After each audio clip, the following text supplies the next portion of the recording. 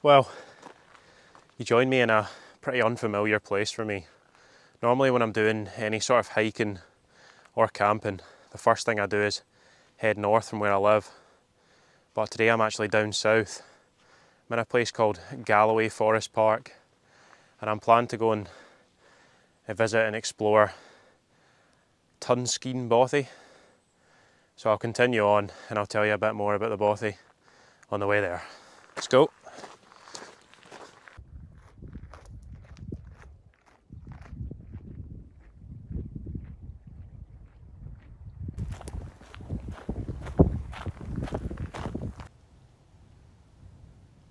So, you might have to fact check me on this one, but I think this is actually Scotland's first ever bothy.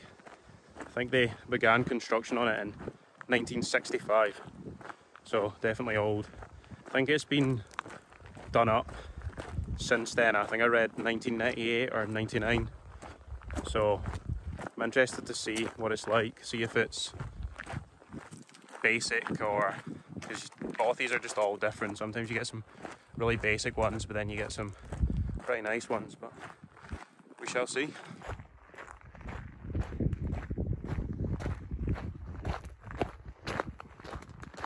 I really wasn't sure what to expect today because I've never been to this area, and the land between where I live and this area is all dead flat and just like moorland. And not to say that isn't nice, but I just wasn't sure. But it's actually quite mountainous, and loads of forests, wee reservoirs and streams and stuff. It's really, really nice. I'm glad I came here. I was about to say that was fast, but I think it's just someone's house. Yeah, it's definitely not the Bothy. Nice wee area for a house though. Beautiful.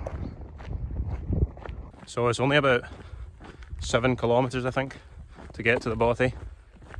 So pretty easy.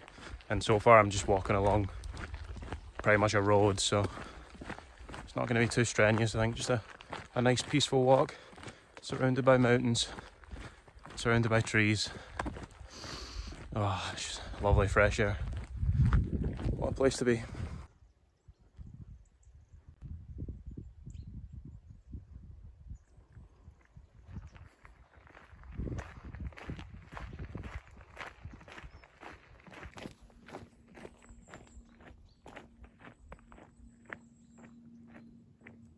This place is amazing. All the different types of trees. I wish I knew more about it and I could tell you, but it's just absolutely incredible. I always bring my earphones, just intending to listen to a podcast or some music or something like that whilst I walk. But then see, as soon as I get out here and I'm just in the environment and I can hear all the sounds of birds, and yeah, it's just, I never want to listen to anything else. It's amazing. Two completely different sides. Over here you've got bare trees, which is such a shame. And then over here, luscious and beautiful.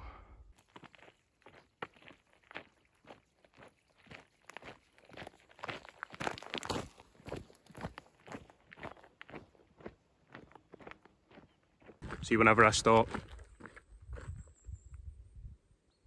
I don't know if you can hear that, but I can just, oh, it's so peaceful.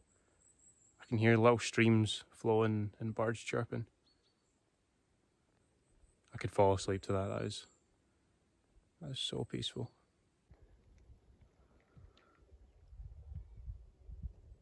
This place is enormous. That's Loch Recor. I think that's maybe how it's pronounced down there. But I can't believe the size of this place. Absolutely enormous. There are actually a couple Corbetts in the area, and the biggest one is called Merrick. I think it might potentially be that one there, but it could be any of those. Not 100% sure. I'll definitely need to come back and do Merrick one day. I think it's about 850 metres, and I think you'd probably get some good views out to the Isle of Man. And I could be talking absolute rubbish, but you might be able to see the tip of Ireland, but it might be too far, so I wouldn't take my word for it.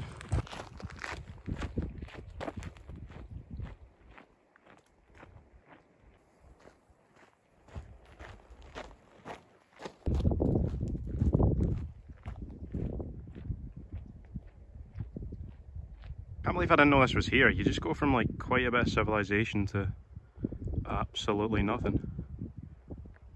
It's really nice. I don't know if you can see that, but just on the path up there is a couple of deer. Did not expect to see any here. Oh, I'm finally leaving this very nice path and onto the grass. A nice change though. Definitely more cushioned.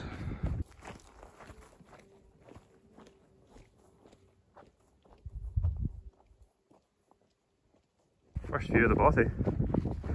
Tell you what, actually looks quite nice.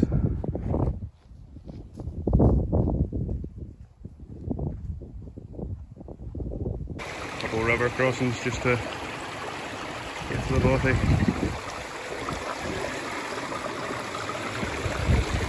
Always good fun.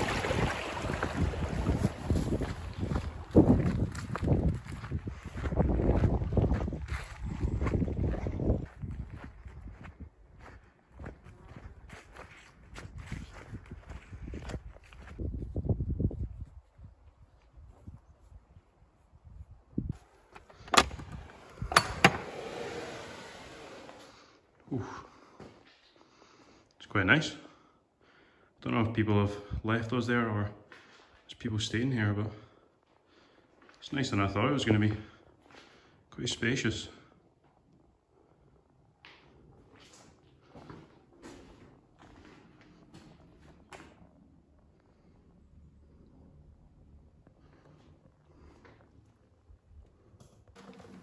Shut this over.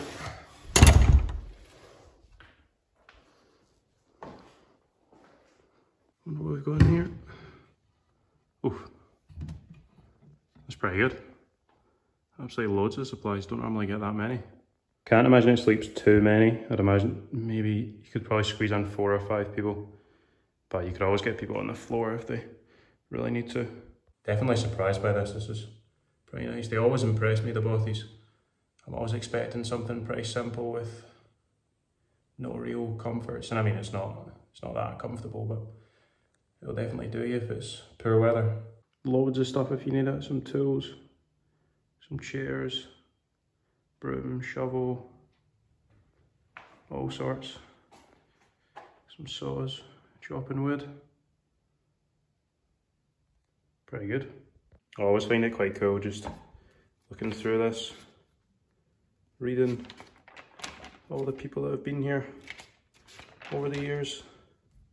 Oh, not actually that many. I wonder if there's a fresh book. It'd be interesting to see what this looked like back in 1965, because obviously they've redone it in 1999 or something like that, so it'd just be interesting to see if it's much different to what it used to be.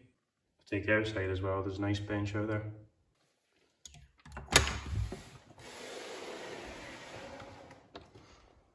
So yeah, a nice bench to sit and relax, have some food if there's nice weather, and look at the surroundings.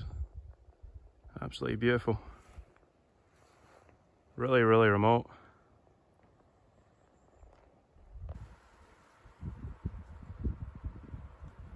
Gonna get some food and something to drink now. I'm absolutely starving after that walk.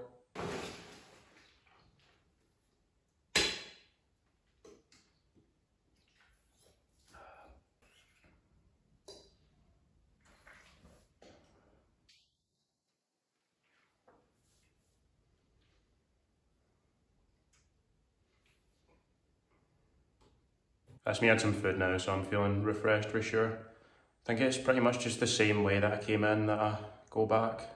So another sort of 7 and a bit kilometres back to the car, so I think I'm just gonna make a move and get back there whilst it's dry. Let's go.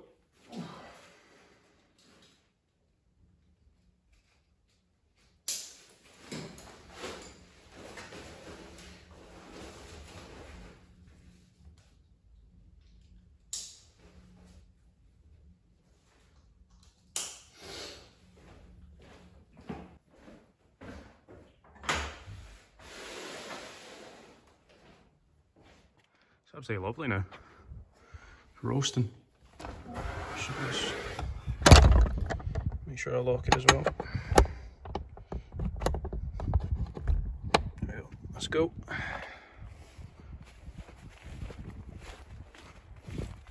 This is round the back of the bothy, and as you can see there's some ladders as well. I'm guessing if they're doing some work on it, and I mean just amazing views all around. We'll have to come back and stay at some point, but for today, I'm making my way back to the car.